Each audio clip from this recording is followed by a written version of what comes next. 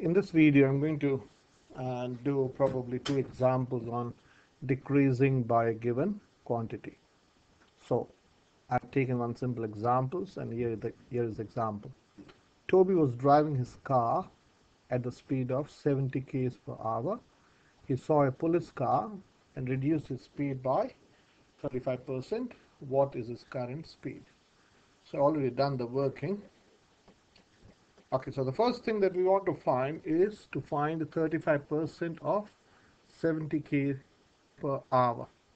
So this is what I've done. Okay, let me go over this one by one. So the first thing that you should know is, or you should be knowing, 100% of 70 would be 70. So if 100% is 70, 10% is 7, because 10% or 100% has 10%, okay, or 10% is 1/10 of 100%. So if 100% is 70, 10% would be 7. We're going to use this later. So listen to my argument. So if 100% is 70, 50% would be half of 70, which is 35. And if 50% is 35, 25% would be half of this. So I've done in two steps. So I did first half of 30, which is 15, and half of 5 is 2.5. So half of 35 is 17.5. Now we have already got this 10% previously. 10% is 7, so 25% is 17.5, and 10% is 7. So we need to add these two. So what do we get? We get 35% is this plus this, which is 24.5. Okay, then I've shown you how to take away 70, take away 24.5. That's difficult. So what I do and done in steps. So first I took away 20. So 70 take away 20 is 50. Then I take away 4, which is 50 take away 4 is 46. And then 46 take away 0.5 is. So can you see this? You're taking away 20, then you're taking away 4, and then you're taking away 0.5. So his current speed is 45.5. Fine. So let us remove the screen. Okay. Now this is the intuition. We are going to I'm going to show you how to do this in one step. In this, what we have done is we have done in two steps. That means we first found the 35%, and then we took away. This is fine for this type of examples where you have to find you're given a quantity and then you want to reduce it by a given quantity. But in real life, what happens is, in many situations, you may be given this and you may be asked to find backwards. Okay. That means his current speed is, say, 45.5, and this was reduced by 35%, and you want to find his original speed. Okay, so when you want to find the original amount, you can't go backwards. Okay, if you find 35% and then add it, you will not get this. You can try that. Okay, so this is very important. Okay, so let us see. Let us look at the argument. So what I'm saying is, if you've got 100 cents and you're reducing, this minus is for reducing, you're reducing 100 cents by 20%, you will get 80 cents. Okay, because 20% of 100 is 20. So this, if you want to understand how I got 80, is 100 take away 20 gives me 80. So the same 100 cents you can understand, because you should be knowing that $1 is equal to 100 cents. In most currencies that you have, it may be rupees or dollars or pound.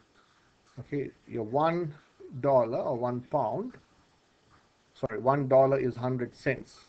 Okay, 1 pound would be 100 pence. 1 rupee would be 100 paise. Generally, that's the case.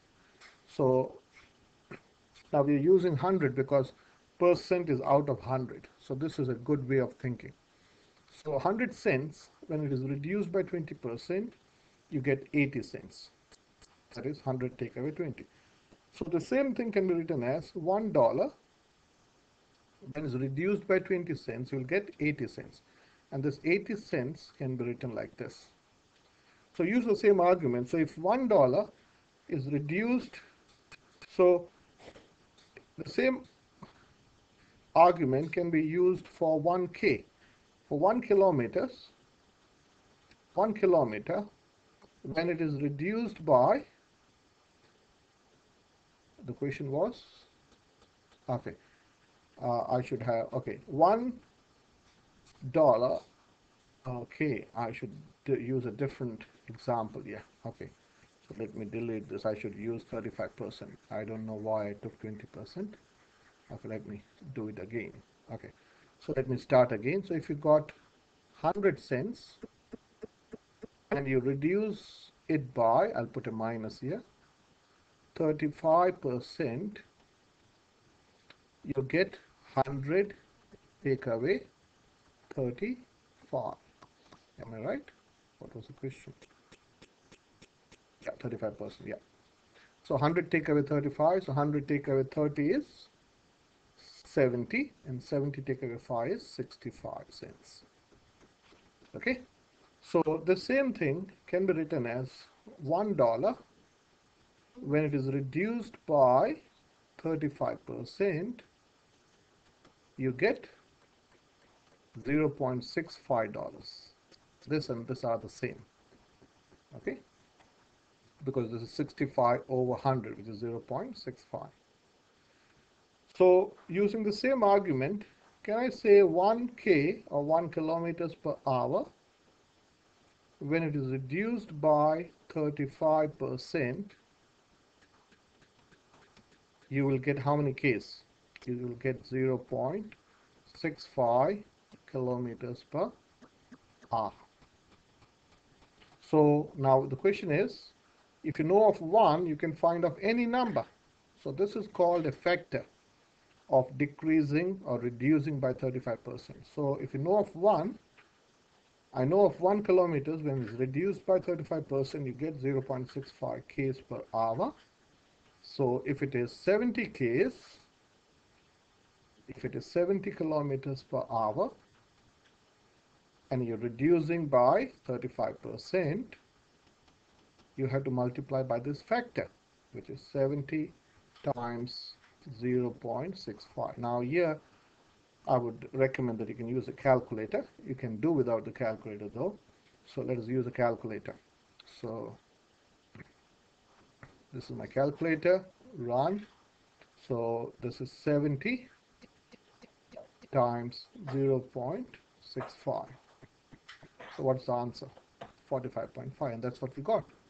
So my answer is 45.5 kilometers per hour. Can you match with this? You can see they both are the same. So let me do one more example very fast. The population of a town known as Waipukurau is 4,000. In the last 5 years, the population has decreased or reduced by 12%. What is the current population of Waipukurau? The same logic, we will use the shortcut method now. So we are using the logics. Again, say 100 cents, when it is reduced by 12%, I'll put a minus for reduced. It will be 100 take away 12, because 12% of 12 is 12. So 100 take away 10 is 90. Then 90 take away 2 is 88. So that's 88 cents.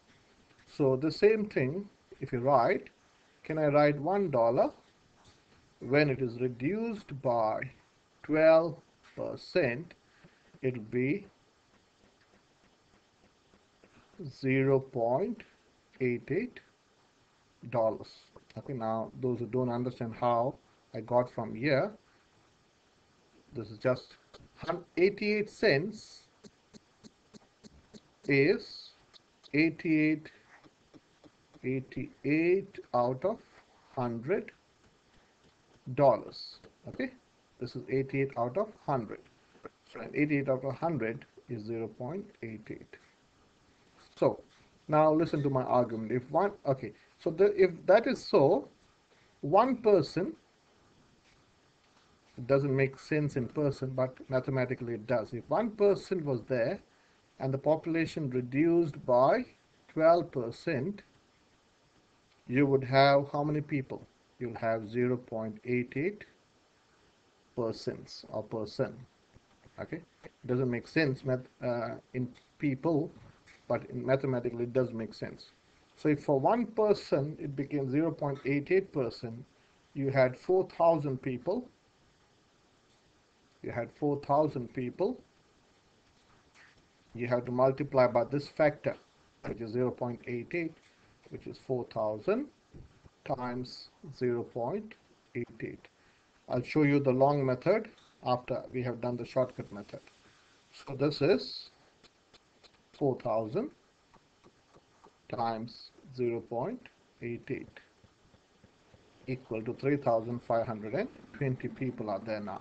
So let's write the answer. This is 3,520. Now, let us check our answer in a different way. So we know 10% of 4,000 would be 400 people. Am I right? 1/10 of this. So 1% is 1/10 of this. So 1% of 4,000 would be 1/100th of this. Also, if you divide by 100, that is 40 people. So this implies 2% would be how many people? If 1% is 40, 2% would be 80. So let me finish it off. So let me rewrite. So 10% is, let me rewrite, 10% is 400 people and 2% is 80 people. So 12% would be, you have to add this, that is 480. Now the population has gone down by 12%. So what would you do? So this is the 12%. You have to take away. So it is 4,000, take away 480. So I'll not use a calculator here. So it's 4,000, take away 400, which is 3,600. Then 3,600 minus 80. Okay, that is 3,520. Okay, you can check that on a calculator. And what was our answer? Here is the answer in one step, 3,520, and here is the answer in two steps, which is the same. See you in the next video.